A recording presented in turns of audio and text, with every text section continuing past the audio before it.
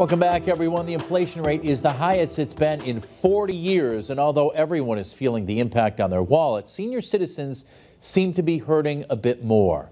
Western Mass News reporter Paris Dunford getting answers for those on fixed incomes and how they can try to make ends meet. N34, N34.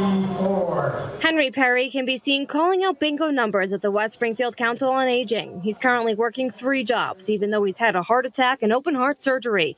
He's on Social Security benefits and living on a fixed income. However, his rent is going up with just about everything else.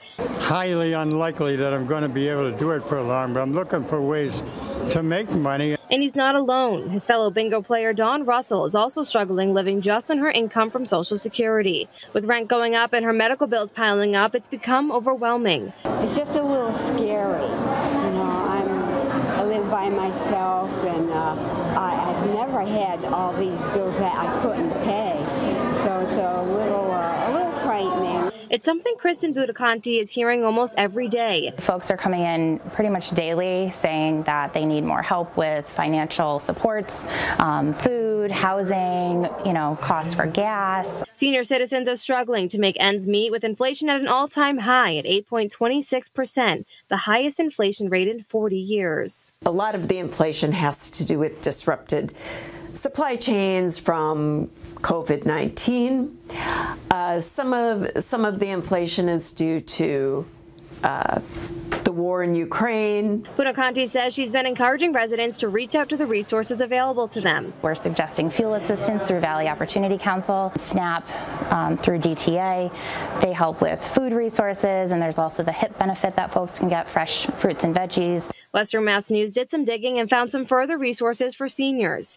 For things like medical care and prescriptions, there are Medicare saving programs and extra RX financial help, also Medicaid and a Prescription Advantage program.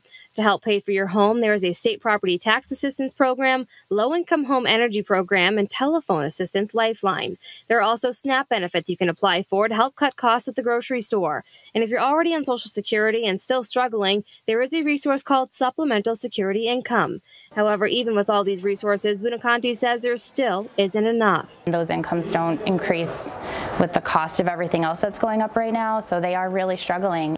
But things may be looking up in the upcoming year, according to Professor Dunch. Social Security is going to increase by 8.9%, so that's quite a significant cost of living adjustment. Plus, she says the Inflation Reduction Act recently passed by Congress will help struggling seniors, especially with their medical bills and home energy prices. Reporting for Western Mass News, I'm Paris Dunford.